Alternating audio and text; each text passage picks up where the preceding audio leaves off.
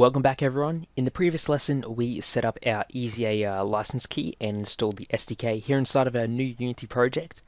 In this lesson right now we are just going to be setting up some of the project settings so that we can actually have this app ready to go on our device. So first of all, let's go and switch over to either the Android or iOS platform, since right now we are just stuck on the PC, Mac and Linux standalone. So I'll go File, Build Settings, click Add Open Scenes so that we have our new scene added into the list right here, and then we can select either the iOS or the Android build platform. I'm going to select Android because that's what I'm developing for, and then just click on the switch platform button right there. So now that's done, we can actually go to the player settings. So I'm just going to click on player settings right here, and it's going to open up this window. First of all, we can change the product name, and this is what's going to be appearing as the name of the app. So we can just call this one out EasyAR image tracking, like so. And apart from this, we only need to change a few things. First of all, down here in the other settings, let's make sure that we have our graphics APIs set up correctly. EasyAR runs on OpenGL ES 3 here. So let's remove Vulkan by selecting it and just clicking on the minus. You can leave it in there, but it's not that necessary. And once that's done, we then want to go down to the package name here. Now, if you remember over on our EasyAR app, when we created that on the website, we entered in a unique package name or bundle ID if this is for iOS. So we need to copy and paste that into this field right here. There we go, we got that in like so. And apart from that, that is pretty much all of the settings that we actually need to change. We can go up here to the resolution and presentation. And if you do want to have it locked into a certain orientation, for example, if you want it landscape only, you can disable portrait and upside down, but we don't really mind, so we're just going to enable both of those. So after that, let's click on the X to exit out of that window, same for the build settings.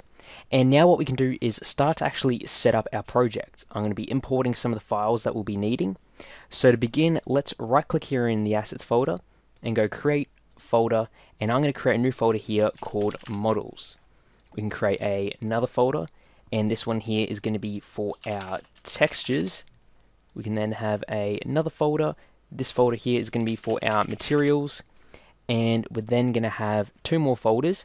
A few more folders. The first one is going to, not that, we're going to create a new folder called scripts, where our scripts are going to be stored. And one more folder, and this one is going to be called streaming assets. Now you need to make sure that this folder is labeled streaming assets exactly as it is right here. No space between streaming and assets.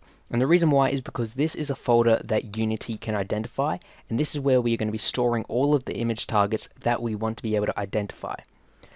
So that now we have these folders here, what I'm going to do is start populating them with the assets that we need, which we aren't going to be creating here inside of Unity.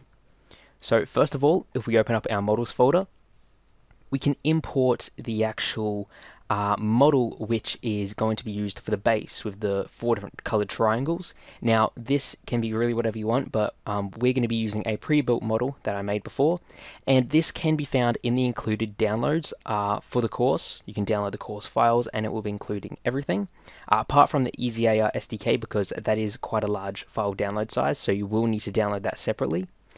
But we can drag in the base model like so, and it should import it, and you should see it over here in the inspector.